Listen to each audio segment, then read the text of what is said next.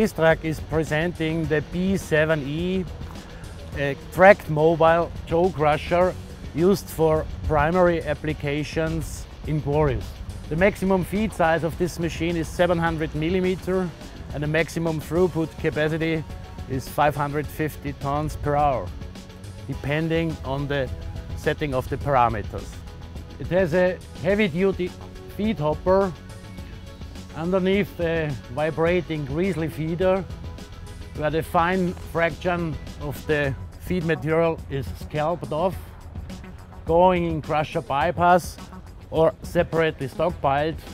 The oversized fraction is going to the jaw crusher, and after crushing it is discharged via the main belt conveyor and stockpiled. The drive of all components is fully electric and is powered by a built-on and drop-off diesel genset. The B7e is moved by tracks and can be built on from transport position to operating position within 15 minutes. The heavy-duty feed hopper is made in double shell design, where the outer shell consists of profiles made of high tension steel, and the outer profiles are going from the beginning to the end in one piece to avoid cracks in the corners. All three hopper walls, the rear hopper wall and the lateral hopper walls, are folding hydraulically by built-on hydraulic cylinders and can be assembled and fixed without climbing up to the machine for safety reasons. The fixation is done by the built-on wedge system, also hydraulically powered. The feed hopper of the B7e has a feeding width of 3 meters. It has a feeding length on each side of 2.7 meters and a feeding height of 4.3 meters. The side walls and also the rear walls are performed with wear lining, 10 mm and 20 mm in welded design. The vibrating Grizzly feeder, which feeds the material into the crusher and is scalping off the fine fraction, has a length of 4.3 meters and a width of 1.2 meters. And the bottom liner is done with a rubber lining of 50 millimeters to reduce the noise when feeding the machine with the excavator. The vibrating Grizzly feeder of the B7e has two Grizzly sections on the top deck, each 1100 millimeter long, so totally 2200 millimeter, and conical openings in the standard from 40 to 90 millimeter. Each section can be exchanged to other openings from the top without going underneath the crusher by these bolts. We also have a bottom deck on the Grizzly feeder.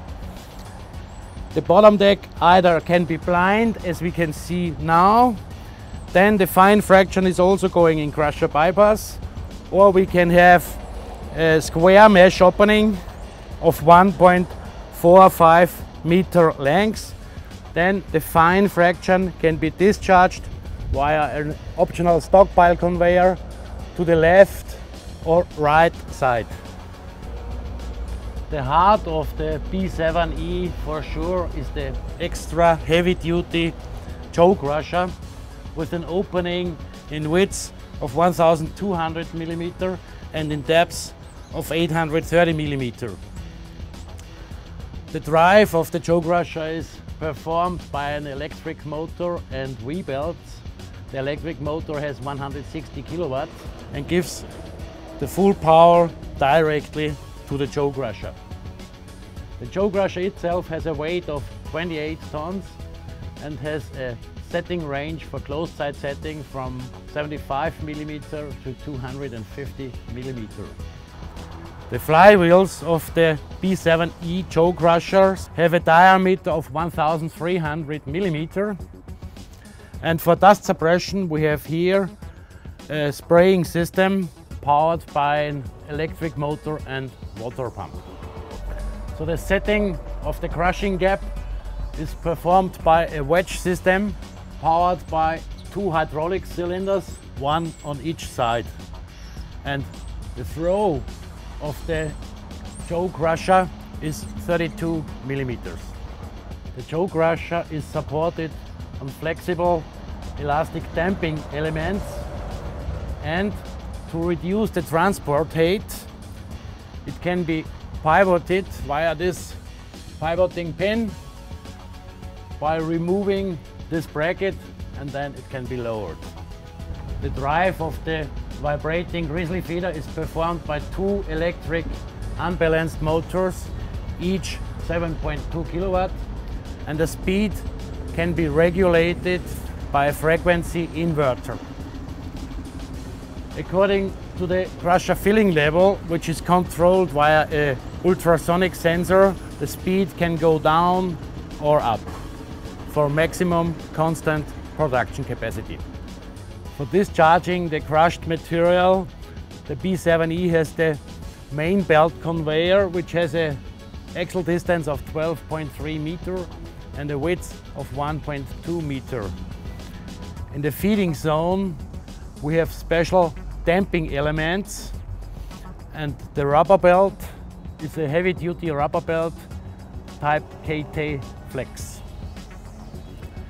The drive of the main belt conveyor is performed by 2 electric gear motors, and each of them has 11 kilowatt. The discharge height for stockpiling is 4.3 meter, so 230 tons can be stockpiled in once. To avoid spillage and falling out of rolling material, the main belt conveyor has 2 guiding chutes over the total length. The diesel genset is powered by a Volvo engine, TAD 1351 GE, fixed speed version, EU stage 3. And the diesel engine drives an alternator with 330 kVA. For stage 5, the Cummins L9 will be built in. So the total engine unit is a drop-off version. It means it can be removed via these lifting lugs, and the power can be disconnected by opening the power locks. Then the engine unit can be separated, protected from dust, or in case of service, an additional rental engine unit can supply power through these power locks to the engine, or even a supply from electric energy from the grid is possible. After opening the power locks and the quick release system, the engine unit can be dropped off within a few minutes. B7e is controlled fully electrically, and the control is built in a switch cabinet which is overpressured. The air is filtered first, and then a ventilator gives overpressure to the switch cabinet. The control itself is done from outside via a 7-inch screen, or via an additional control with push buttons. Furthermore, the control of the tracks can be performed via this cable remote control, or via this radio remote control. With this radio remote control, also the gap of the crusher can be adjusted, and the speed of the feeder can be adjusted. The track drive is proportional, which means from 0 to maximum speed everything is possible. The switch cabinet and all tanks for oil and diesel are supported by rubber blocks to avoid vibration on the electronic unit or electric parts. For lubrication, we have a central lub system installed, and here we have power plug out to additional machines.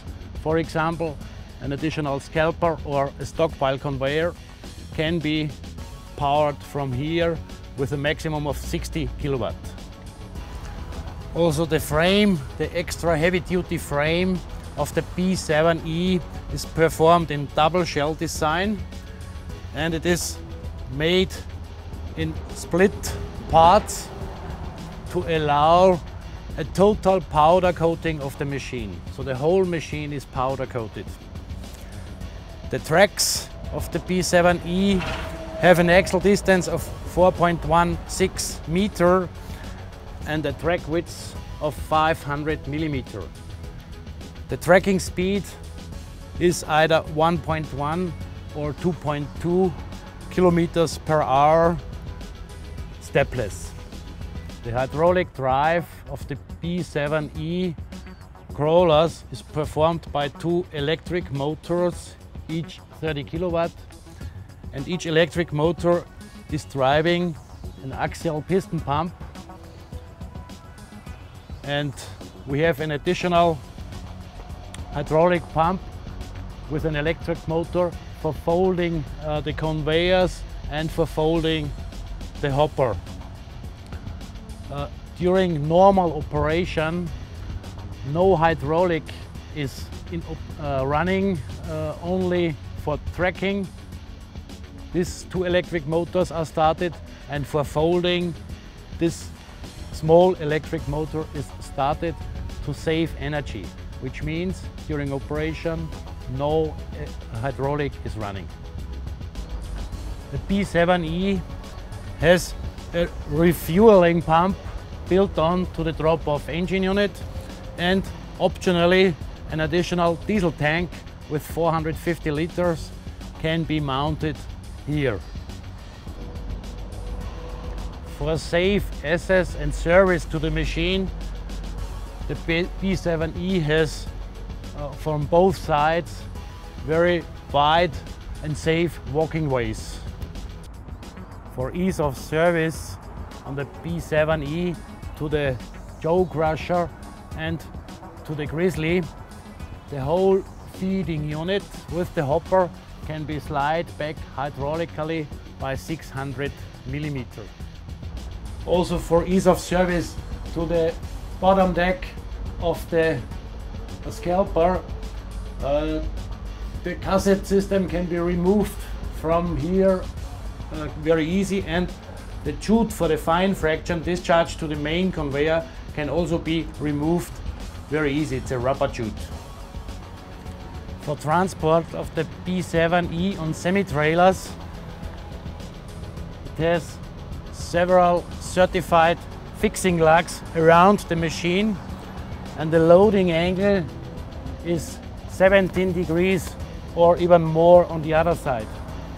The transport dimensions are 3 meters in width, 15.3 meters in length, and in the full assembled condition 3.9 meters in height. But it can also be transported in several parts, which means we can transport the feeding hopper separately, we can transport the engine unit separately, and the chassis. Furthermore, the crusher itself can be lowered to reduce the transport height to 3.7 meters.